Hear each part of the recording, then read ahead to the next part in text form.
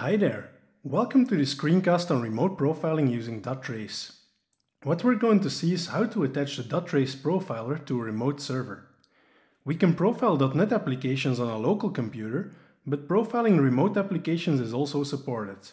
This may become handy when a performance problem only occurs on staging or production.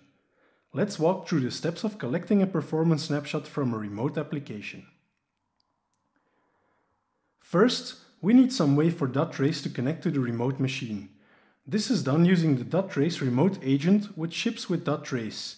You can find it in the bin remote folder of your local dotTrace installation. Copy the contents of this folder to the remote machine. In this demo, I'm using Remote Desktop and have shared my local disk to be able to copy-paste these files to the remote server, but of course any other method will do, as long as the files get there. On the remote machine, start a remote agent. If the application is running as a different user, for example the system account, make sure to start it as an administrator. By default, the remote agent will listen on port 9000, which we'll have to allow through the firewall. If needed, the port number can be changed using command line switches, but make sure the port can be accessed over the network. Once the remote agent is started, we can connect to it using dotTrace on our local machine. When we open up dotTrace, we are presented with the welcome screen. We can start profiling using either the Profile button, which allows us to select the application type we want to profile, or by using the Attach to Process button. Let's use that one so we can see which processes we can profile on the remote server. We are now presented with a profile configuration dialog box.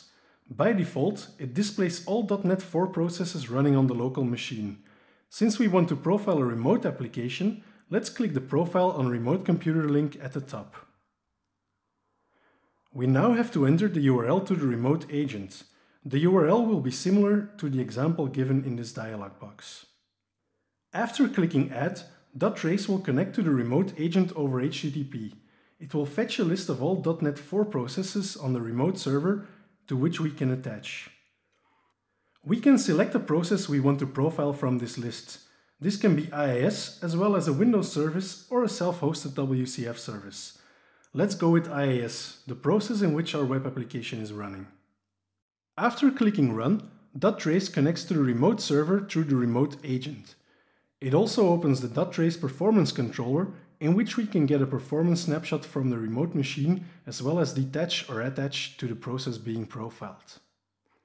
We can now use our application normally while dotTrace gathers information. When we know we've touched a part of our code that is performing badly or that is of interest to us, we can click the Get Snapshot button. This will download profiler information from the remote agent and present it in a new instance of dotTrace. From dotTrace, we can now drill into the snapshot and find the performance issues we are hunting.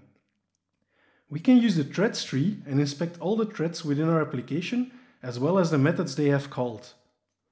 By the way, the native or optimized code entries you are seeing here are probably IIS being started. The call tree allows us to search based on method calls that occurred during performance profiling. The plain list displays all methods that have been called. We can click an entry and inspect the methods that have been called by them. The Hotspots tab shows us the methods dotTrace thinks are causing performance issues by ordering methods based on the amount of time they consumed. In another screencast, we'll dive deeper into how we can find potential problems in our applications. In the meanwhile, I do hope you've enjoyed this screencast and you know how to do remote profiling using dotTrace. Till next time!